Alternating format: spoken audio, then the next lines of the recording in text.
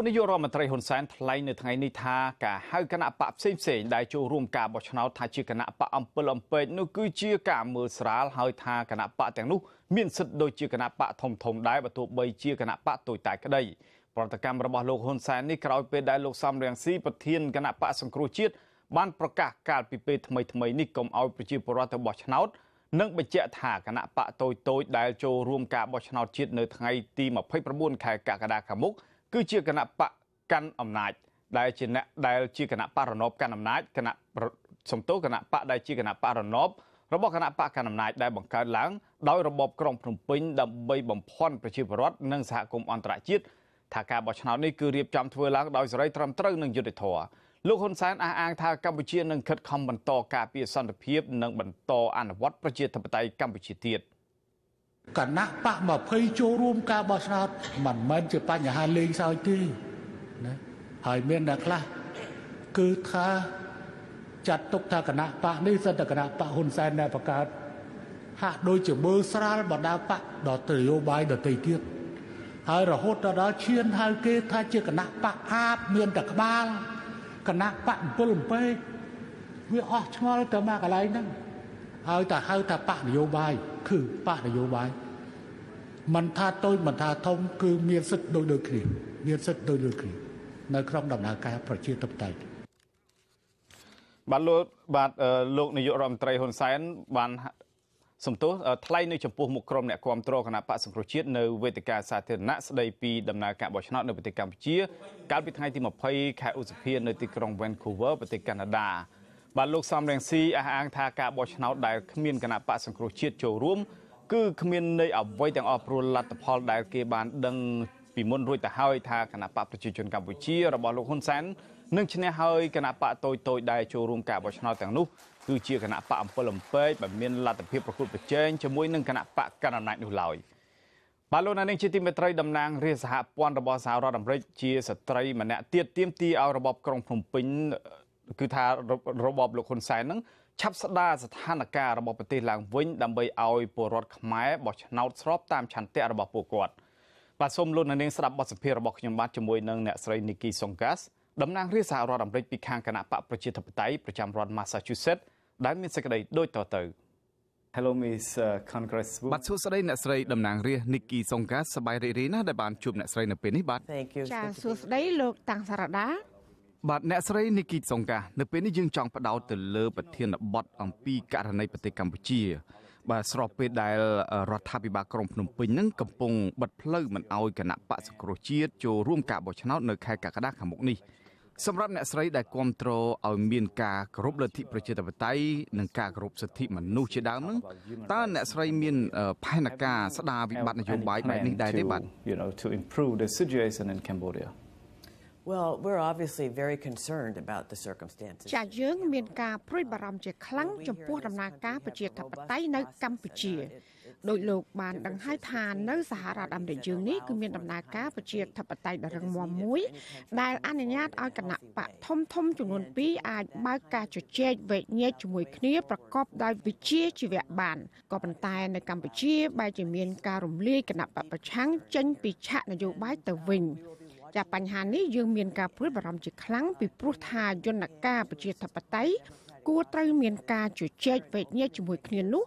បែរជាមិនត្រូវបានរដ្ឋាភិបាលអនុញ្ញាតទៅវិញបាទនៅពេលនេះមានតំណាងរាស្ត្រអាមេរិកជាច្រើនមកពីគណៈបកប្រជាធិបតេយ្យនិងគណៈបកសាធារណរដ្ឋហ្នឹងគឺថាកំពុងធ្វើច្បាប់មួយដើម្បីដាក់ទណ្ឌកម្មមកលើរបបលោកហ៊ុនសែនសម្រាប់អ្នកស្រីវិញតើអ្នកស្រីនឹងចូលរួមជាមួយពួកគេដែរទេបាទ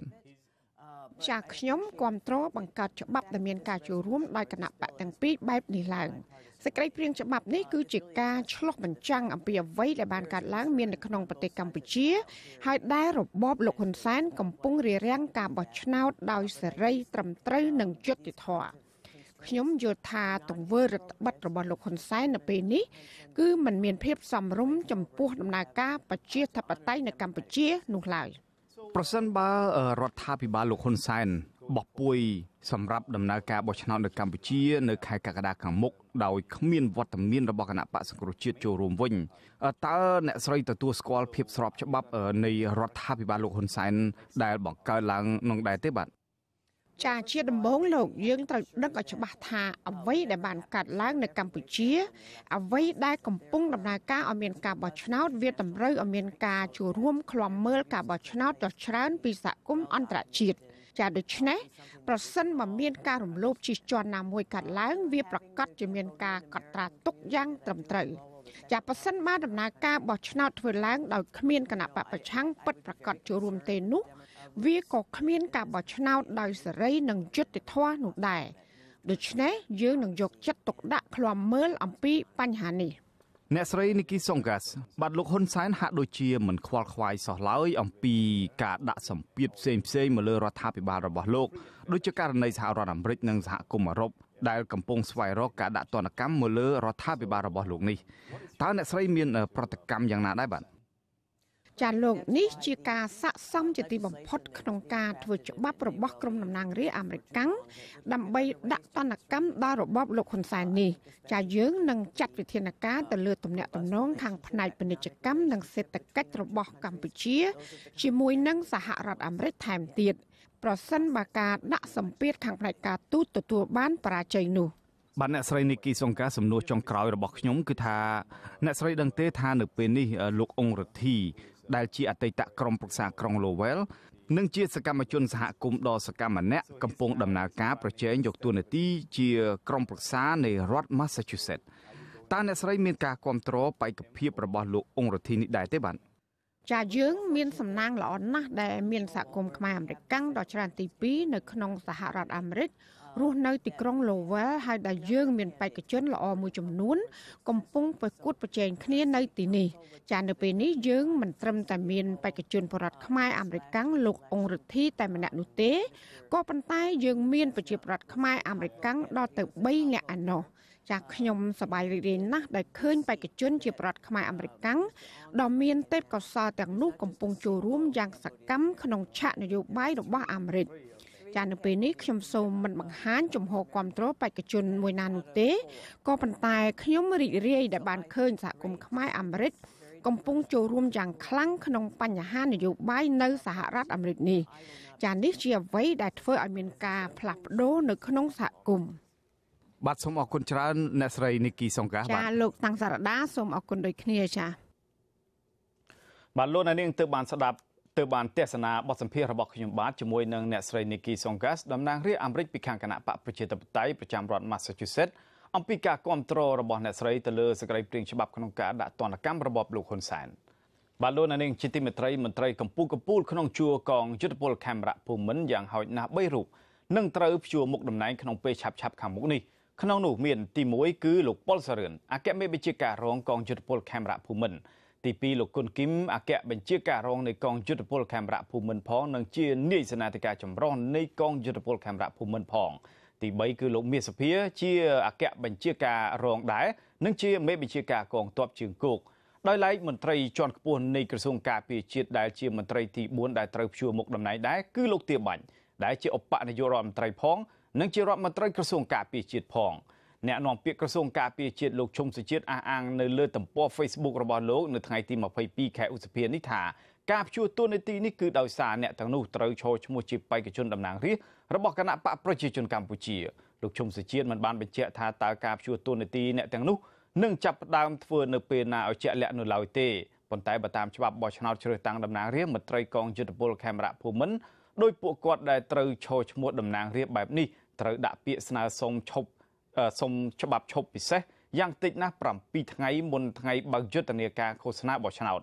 មន្ត្រីស៊ើបអង្កេតជាន់ខ្ពស់របស់អង្គការ Conference លោកកនសវាងអះអាងថាការដែលមន្ត្រីក្រាក់នៅក្នុងស្ថាប័នជាតិសន្មតថាជាមនុស្សអព្យាក្រឹតប្រឡូកក្នុងឆាកនយោបាយបម្រើបកកណ្ដាលអំណាចបែបនេះគឺជៀសមិនផុតពីទំនាស់ផលប្រយោជន៍នោះឡើយ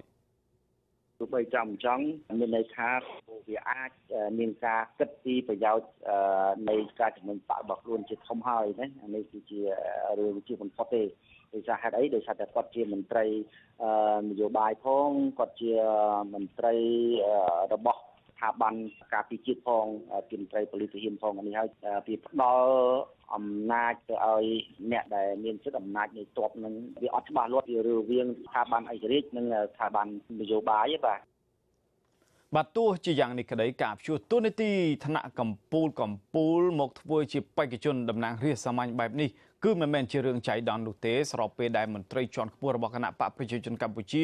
កំពុងតែដំឡើងឋានៈកូនចៅរបស់ខ្លួនឲ្យឡើងកាន់តំណែងធំនៅក្នុងជួរកងទ័ពនេះមិនយូរមិនឆាប់អ្នកទាំងនោះនឹងចូលដណ្ដើមយកតំណែងកម្ពុជាទាំងនេះដើម្បីតទាយិទ្ធនៃគ្រួសារត្រកូលអ្នកមានអំណាចដើម្បីបន្តក្តោបក្តាប់អំណាចយូរអង្វែងដល់កូនតចៅតទៅទៀតជាឧទាហរណ៍កាលពីខែកុម្ភៈកន្លងទៅនេះលោកគុនគីមបានប្រកាសផ្ទេរសិទ្ធិដឹកនាំបញ្ជាការការងារសេនាធិការចម្រុះទៅឲ្យកូនប្រុសច្បងរបស់លោកនាយករដ្ឋមន្ត្រីហ៊ុនសែនគឺលោកហ៊ុនម៉ាណែតទទួលដឹកនាំការងារសេនាធិការចម្រុះផ្នែកកងទ័ពនេះចាប់ពីពេលនោះមកលោកគុនគីមនៅពេលនេះបែរជាមកឈរឈ្មោះជាតំណាងរាស្ត្រសាមញ្ញមួយរូបនៅខេត្តឧត្តរមានជ័យទៅវិញស្របពេលជាមួយគ្នានេះដែរកូនរបស់មន្ត្រីជាន់ខ្ពស់ជាច្រើនក្នុងជួរបកកណ្ដាលអំណាចរួមទាំងកូនប្រសាផងសុទ្ធតែត្រូវបានដំឡើងទូនីតិធំយ៉ាងឆាប់រហ័សក្នុងជួរនគរបាលជាតិកងយុទ្ធពលខេមរៈភូមិន្ទនិងមានទូនីតិដឹកនាំធំផ្សេងទៀតបាទលោកនាងជាទីមេត្រីអាជ្ញាធរខេត្តមណ្ឌលគិរីនិងមន្ត្រីជំនាញនៃក្រសួងរាយនឹងធម្មពលនៅថ្ងៃអង្គារទី22ខែឧសភានេះបានចុះដល់ទីតាំងអាជីវកម្មរ៉ែមាសរបស់ក្រុមហ៊ុនចិនដោយបានស្រង់យកសំណាក់សារធាតុមួយចំនួនយកទៅពិសោធន៍និងសម្រេចផ្អាកអាជីវកម្មរករ៉ែមាសនៅតំបន់នោះទាំងអស់ជាបណ្ដោះអាសន្នរួមទាំងអាជីវកម្មលក្ខណៈសហគមន៍ផងដែរអភិបាលរងខេត្តមណ្ឌលគិរីលោកច័ន្ទថាដែលបានចុះពិនិត្យករណីនេះឲ្យដឹងថាក្រុមហ៊ុនចិនឈ្មោះរងឆេងពុំទាន់មានច្បាប់អនុញ្ញាតធ្វើអាជីវកម្មរករ៉ែមាសនៅឡើយទេប៉ុន្តែគេមានអាជ្ញាប័ណ្ណសាងសង់អគារនិងផ្ទុកសម្ភារៈនានាលោកបញ្ជាក់ថាក្រសួងបានអនុញ្ញាតឲ្យក្រុមហ៊ុនសម្អាតទីតាំងអណ្ដូងរ៉ែផ្អាកតាមលក្ខណៈបច្ចេកទេសដែលក្រសួងបានកំណត់លោកថាប្រសិនបើសហគមន៍ប្រទះឃើញក្រុមហ៊ុនចិនធ្វើអាជីវកម្មហួសពីអាជ្ញាប័ណ្ណសហគមន៍អាចដាក់ពាក្យប្តឹងទៅអាជ្ញាធរខេត្តចាត់វិធានការតាមផ្លូវច្បាប់រដ្ឋមន្ត្រីក្រសួងឧស្សាហកម្មនិងសិប្បកម្មលោកចំប្រសិទ្ធកាលពីពេលថ្មីនេះថាសារធាតុដែលនៅពីក្រោយនៃករណីស្លាប់នៅខេត្តក្រចេះនិងបញ្ជូនទៅសង្គ្រោះបន្ទាន់បណ្ដាលមកពីការប្រើប្រាស់ថ្នាំគីមីមានឈ្មោះថាក្រូមនិងស្យានីតដែលគេប្រើសម្រាប់ចម្រាញ់រ៉ែមាសលោកថាអាជ្ញាធរនឹងចាត់វិធានការនៅក្នុងពេលឆាប់ចំពោះអាជីវកម្មរ៉ែដែលប្រើសារធាតុលាងមាសមិនត្រឹមត្រូវធ្វើឲ្យពលរដ្ឋនៅក្នុងខេត្តក្រចេះនិងមណ្ឌលគិរីពលនិងស្លាប់អស់ជាច្រើនអ្នកប៉ុន្តែរដ្ឋមន្ត្រីក្រសួងរ៉ែនិងធម្មពលលោកសុយសែមអះអាងផ្ទុយទៅវិញថាពលរដ្ឋ13នាក់ស្លាប់ដោយសារតែថ្នាំពុលសម្រាប់សត្វល្អិតថ្នាំសម្រាប់ស្មៅនិងស្រាសមិនមែនដោយសារសារធាតុ Zanit នោះទេសហគមន៍ដែលបានទៅដល់ទីតាំងរ៉ែមាសនៅក្នុងក្រុមហ៊ុនចិនថ្លែងមិនហ៊ានបញ្ចេញឈ្មោះឲ្យដឹងថាក្រុមហ៊ុនចិនបានរុករករ៉ែមាសនិងត្បូងនៅតំបន់នោះអស់ជាច្រើនឆ្នាំមកហើយប៉ុន្តែលោកក៏ទើបតែឮថាអាជ្ញាធរចុះស៊ើបអង្កេតលោកត្អូញត្អែថាពលរដ្ឋចំនួន3ឃុំនៅក្នុងស្រុកកែវសីមាបានជួបវិបត្តិបញ្ហាខ្វះទឹកប្រើប្រាស់លំបាកវេទនាហើយសត្វពាហនៈអ្នកស្រុកងាប់ជារៀងរាល់ឆ្នាំ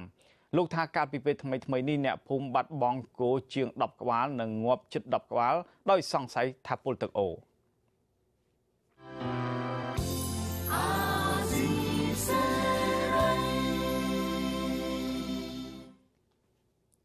បាទលោកនាងជាទីមេត្រីសម្ព័ន្ធជនជាតិដើមភាគតិចសម្ព័ន្ធជនជាតិដើមភាគតិចអាស៊ីនិងសម្ព័ន្ធជនជាតិដើមភាគតិចកម្ពុជា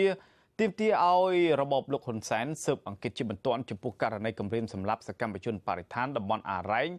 លោកវ៉ែនអេតព្រមទាំងធានាសុវត្ថិភាពនិងសន្តិសុខដល់សកម្មជនរូបនេះសេចក្តីថ្លែងការណ៍រួមគ្នាកាលពីថ្ងៃទី21ខែឧសភាអង្គការទាំងពីរនេះជំរុញឲ្យអាជ្ញាធរពាក់ព័ន្ធរួមមានក្រសួងបរិស្ថានក្រសួងមហាផ្ទៃនិងក្រសួងការពារជាតិឲ្យសហការគ្នាក្នុងការតាមចាប់ខ្លួនជនល្មើសនិងបកពួកយកមកផ្ដន្ទាទោសតាមផ្លូវច្បាប់លើពីនេះទៅទៀតអង្គការទាំងពីរក៏បានស្នើឲ្យអាជ្ញាធរនៃរបបលោកហ៊ុនសែនបញ្ឈប់ការក្រឡៃទៅជារឿងខុសច្បាប់ចំពោះសកម្មភាពតស៊ូមតិដោយអហិង្សារបស់សកម្មជនការពារតំបន់អារ៉ែងតទៅទៀតនិងបញ្ឈប់ការរំលាយអភិបាលកិច្ចតាមបែបប្រជាធិបតេយ្យក្រៅពីនេះអង្គការទាំងពីរក៏បានស្នើឲ្យរបបក្រុងភ្នំពេញគាំទ្រចំពោះការការពារដីធ្លីរបស់ជនជាតិដើមភាគតិចជងនៅតំបន់អារ៉ែងតាមរយៈការចុះបញ្ជីកម្មសិទ្ធិដីធ្លីសមរភាពឲ្យពួកគេជនជាតិដើមភាគតិចជងនិងជាសកម្មជនការពារបរិស្ថានតំបន់អារ៉ែងលោកវ៉ែនអេតត្រូវបានជនមិនស្គាល់មុខលបបាញ់ប្រហារប៉ុនប៉ងផ្ដាច់ជីវិតកាលពីម៉ោងជាង10យប់ថ្ងៃទី12ខែឧសភាដោយលោកកំពុងដើរតម្រង់ទៅបន្ទប់ទឹកចម្ងាយប្រហែលពី10ម៉ែត្រពីផ្ទះរបស់លោក ហេតុការណ៍នេះបានកើតឡើងក្រោយពេលដែលសកម្មជនការពារបរិស្ថានរូបនេះបានវិលត្រឡប់ទៅភូមិវិញដើម្បីទៅបំភ្លឺករណីរងការគំរាមសម្លាប់ពីជំទប់ទី1ឃុំជំនាប់ឈ្មោះតិលច័ន្ទលោកបានប្រាប់អាស៊ីសេរីថាការលួចបាញ់ប្រហារនេះទំនងដោយសារតែមូលហេតុពីរយ៉ាងគឺការរើសអើងផ្នែកនយោបាយនិងការគុំគួនពីសំណាក់ក្រុមជនល្មើសបំផ្លាញព្រៃឈើក្រោយហេតុការណ៍លបបាញ់ប្រហារនេះមកលោកវ៉ែនអែតបានត្រូវបង្ខំចិត្តរត់ភៀសខ្លួនសារជាថ្មីបន្ទាប់ពីបានរត់ចេញពីភូមិជាមួយនឹងក្រុមគ្រួសារដោយសារការរងការសម្លាប់ពីលោកតិលច័ន្ទកាលពីថ្ងៃទី17ខែមេសាកន្លងទៅនេះលោកបានបញ្ជាក់ប្រាប់អាស៊ីសេរីថាការរត់គេចខ្លួនលើកនេះលោកមិនបានកំណត់ថ្ងៃវិលត្រឡប់មកវិញទេព្រោះលោកយល់ថាស្ថានភាពពេលនេះគឺมันអាចបន្តស្នាក់នៅភូមិច្រកឫស្សីឃុំជំនាប់ស្រុកថ្មបាំងខេត្តកោះកុងតទៅទៀតបានឡើយរហូតដល់ក្រោយការបោះឆ្នោតបាទលោកនាងជាទីមេត្រីក្រមប្រជាពលរដ្ឋមានចំនួនដីធ្លីជាមួយនឹងក្រុមហ៊ុនស្កអំពើរបស់លោកអុកញ៉ាលីយ៉ុងផាត់នៅខេត្តកំពង់ស្ពឺបាននាំគ្នាមកស្វែងរកកិច្ចអន្តរាគមន៍នៅក្រសួងដែនដីនៅព្រឹកថ្ងៃទី22ខែឧសភានេះនៅរាជធានីភ្នំពេញពួកគាត់មានគ្នាចំនួន70នាក់តំណាងឲ្យពលរដ្ឋចំនួន1500គ្រួសារក្នុងឃុំ3គឺឃុំហៅសំណំឃុំសង្កែទីតូបឃុំត្រពាំងជោស្រុកអូរ៉ាល់ពួកគាត់អះអាងថាពលរដ្ឋនៅទីនោះរងការរំលោភយកពីក្រុមហ៊ុនចំនួន3ក្នុងនោះគឺក្រុមហ៊ុនចំការអំពើរបស់លោកអុកញ៉ាលីយ៉ុងផាត់សមាជិកព្រឹទ្ធសភារបស់គណៈបកកណ្ដាលអំណាចតំណាងពលរដ្ឋរងគ្រោះដីធ្លីម្នាក់គឺលោកអឹមចែមអះអាងថាការមកសុំកិច្ចអន្តរាគមន៍ពីក្រសួងដែនដីជាលើកទី12ហើយលោកថាបើទោះបីជាលើកទី12ហើយក៏ដោយក៏ពលរដ្ឋគ្មានជំរឿអ្វីក្រៅពីមកសុំអង្វរលោករដ្ឋមន្ត្រីក្រសួងដែនដីឲ្យជួយនោះទេព្រោះពួកគេមិនមានសង្ឃឹមទៅលើអាជ្ញាធរថ្នាក់ខេត្តមន្ត្រីក្រសួងដែនដីសន្យាទៅដោះស្រាយដល់ទីតាំងនៅសប្តាហ៍ក្រោយរីឯសង្គមស៊ីវិលពេញចិត្តទៅនឹងការសន្យានេះតែស្នើសុំឲ្យដោះស្រាយជូនពលរដ្ឋឲ្យបានលឿនជាទីបំផុត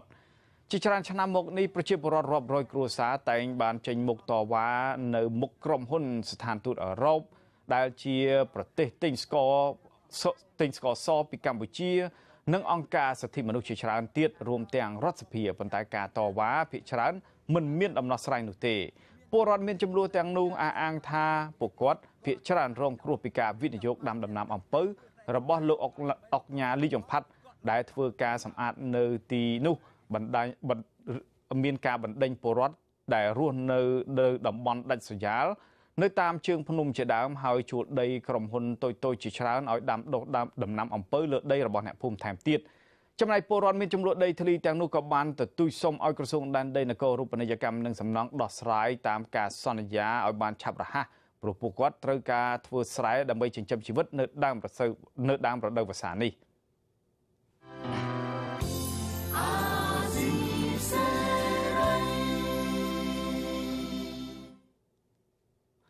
បាទលោកនាងជាទីមេត្រីឆ្មាំការពារព្រៃឈើនិងសត្វព្រៃអះអាងថាពួកគេរកឃើញអន្ទាក់សម្រាប់តាក់សត្វព្រៃជាង100,000អន្ទាក់នៅក្នុងឧទ្យានជាតិកម្ពុជាអន្ទាក់ឬខ្សែប្រាំងម៉ូតូអាចសម្លាប់សត្វព្រៃនៅទូទាំងតំបន់អាស៊ីភាគអាគ្នេយ៍ចាប់ពីសត្វដំរីរហូតដល់សត្វក្តាន់ញែកបញ្ហានេះកើតមានឡើងកាន់តែធ្ងន់ធ្ងរទៅដែលអ្នកវិទ្យាសាស្ត្រចាត់ទុកតំបន់អភិរក្សនៅក្នុងតំបន់នោះថាជាតំបន់ព្រៃឈើទទេខ្សែប្រាំងម៉ូតូហាក់ដូចជាខ្សែសាមញ្ញប៉ុន្តែវាអាចសម្លាប់សត្វខ្លាឃ្មុំខ្លាសូម្បីតែកូនដំរីអ្នកប្រមាញ់នៅក្នុងស្រុកប្រើខ្សែកាបទាំងនេះដើម្បីធ្វើអន្ទាក់សម្រាប់សត្វជាច្រើនប្រភេទរួមទាំងសត្វជិតផុតពូជនៅតំបន់អាស៊ីភាគអាគ្នេយ៍ថែមទៀតសារព័ត៌មានស្ដីពីជីវៈចម្រុះបានបង្ហាញពីចំនួននៃការដាក់អន្ទាក់សម្រាប់សត្វព្រៃក្នុងឧទ្យានជាតិជួរភ្នំក្រវាញរបស់កម្ពុជាហើយដែលអង្គការសម្ព័ន្ធភាពសត្វព្រៃ Wildlife Alliance បានដកអន្ទាក់នោះចេញវិញបានចំនួនជាង100,000អន្ទាក់ក្នុងរយៈពេល6ឆ្នាំកន្លងមកនេះលោក Thomas Gray ដែលជាអ្នកដឹកនាំនិពន្ធកាសែតស្ដីពីជីវៈចម្រុះនិងជានាយកផ្នែកវិទ្យាសាស្ត្រនៃអង្គការសម្ព័ន្ធភាពសត្វព្រៃនិយាយថាព្រៃឈើមួយចំនួននៅប្រទេសវៀតណាមមិនមានថនិកសត្វណាដែលមានទំហំធំជាងសត្វកំប្រុកនោះឡើយលោកបន្តថាការបំផ្លាញជីវិតសត្វព្រៃដ៏ធំធេងបែបនេះនឹងធ្វើឲ្យមានផលប៉ះពាល់យ៉ាងធ្ងន់ធ្ងរដល់ប្រព័ន្ធអេកូឡូស៊ីឬប្រព័ន្ធការពារបរិស្ថានទាំងមូលរបស់ព្រៃឈើលោក Thomas Gray បន្តថាវិបត្តិនៃការដាក់អន្ទាក់នេះគឺជាបញ្ហាដ៏អាក្រក់បំផុតនៅក្នុងប្រទេសវៀតណាមនិងឡាវប៉ុន្តែវាកំពុងកើនឡើងនៅក្នុងប្រទេសកម្ពុជាភូមាឥណ្ឌូនេស៊ីនិងប្រទេសថៃជាដើម លោកអ្នកនាងជាទីមេត្រីក្រុមអ្នកបរិស្ថានប្រមានថាការសាងសង់ទំនប់វារីអគ្គិសនីជាបន្តបន្ទាប់នៅលើដងទន្លេមេគង្គរបស់ក្រុមហ៊ុនចិនដោយពុំមានការសិក្សាវិតម្លៃពីផលប៉ះពាល់បរិស្ថានឲ្យបានត្រឹមត្រូវកំពុងបណ្ដាលឲ្យមានការគំរាមកំហែងយ៉ាងធ្ងន់ធ្ងរដល់ចម្រុះសត្វត្រីនិងជីវៈចម្រុះនៅតាមអាងទន្លេមេគង្គនេះបាទសូមអញ្ជើញលោកអ្នកនាងទស្សនាវីដេអូអមដោយការរៀបរាប់របស់អ្នកស្រីស្ងួនអមរាជុំវិញរឿងនេះដូចតទៅទន្លេមេគង្គគត់ផ្គង់នៅធនធានជលផលដែលអាចចិញ្ចឹមជីវិតប្រជាជនរាប់លាននាក់នៅក្នុងតំបន់ប៉ុន្តែការនេះកំពុងតែប្រែប្រួលដោយសារតែការសាងសង់ទំនប់វារីអគ្គិសនីរបស់ប្រទេសចិនដែលស្ដែងឲ្យឃើញពីការគ្រប់គ្រងទាំងផ្នែកធនធានធម្មជាតិនិងទាំងវិស័យការទូតរបស់ក្រុងប៉េកាំងមកលើប្រទេសជិតខាងរបស់ខ្លួននៅតំបន់អាស៊ីអាគ្នេយ៍មុនណាបើយើងរកចឹងវិញណារកដល់ឡើយ60គីឡូ100គីឡូក៏បានដែរ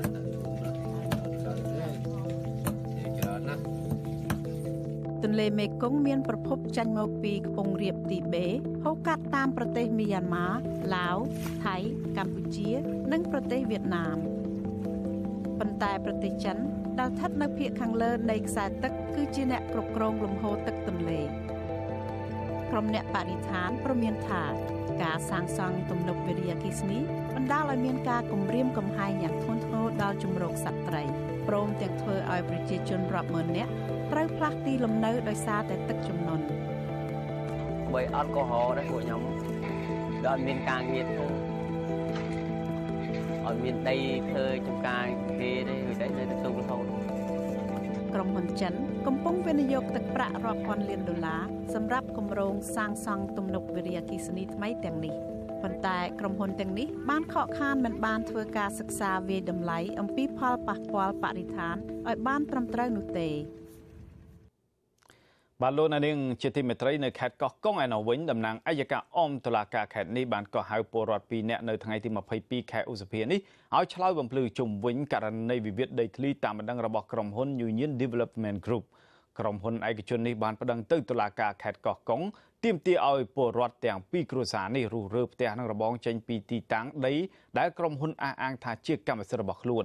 ក៏ប៉ុន្តែទាំងលោកស្រីលាវភួងនិងលោកអុកសាវ៉នដែលជាម្ចាស់ដីទាំងនោះអះអាងដូចគ្នាថាពួកគាត់មានការព្រួយបារម្ភយ៉ាងខ្លាំងអំពីការបណ្តេញចេញដោយបង្ខំក្រោយពេលដែលតំណាងអัยការប្រាប់ពួកគាត់ថាពួកគាត់គ្មានសិទ្ធិទាមទារសំណងតាមការចង់បានរបស់ខ្លួនឡើយលោកស្រីលាវភួងថាដីភូមិនិងផ្ទះរបស់លោកស្រីក្នុងភូមិព្រែកស្មាច់មាន2កន្លែងក្នុងនោះមួយកន្លែងត្រូវបានព្រមព្រៀងទទួលយកសំណងពីក្រុមហ៊ុនរួចហើយចំណែកដីភូមិនិងផ្ទះមួយកន្លែងទៀតដែលបានកាន់កាប់តាំងពីឆ្នាំ1989និងកំពុងរស់នៅសប្តាហ៍នេះក្រុមហ៊ុនចិនបានផ្ដល់សំណងមិនបានផ្ដល់សំណងអ្វីឡើយប៉ុន្តែបែរជាប្តឹងទៅតុលាការបង្ខំឲ្យលោកស្រីចាក់ចេញពីទីនោះទៅវិញអាស៊ីសេរីនៅមិនទាន់អាចសុំតំណែងតំណងបំភ្លឺបញ្ហានេះពីតំណាងអัยការអមតុលាការខេត្តកោះកុងលោកអ៊ីវត្រាយបានទេនៅថ្ងៃទី22ខែឧសភាចំណែកតំណាងក្រុមហ៊ុន Union Development Group សំទោក៏បានមិនអាចតាក់ទងបានដូចគ្នា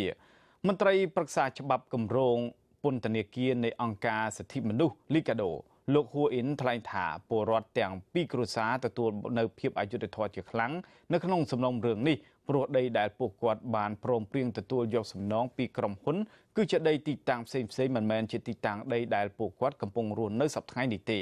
ប៉ុន្តែក្រុមហ៊ុនបែរជាបានប្រើប្រាស់ប្រព័ន្ធតុលាការដើម្បីចាត់ការទៅលើប្រជាពលរដ្ឋទៅវិញលោកថានេះគឺជាការអនុវត្តផ្ទុយទៅនឹងគោលការណ៍របស់រដ្ឋាភិបាលក្នុងការដោះស្រាយវិវាទដីធ្លី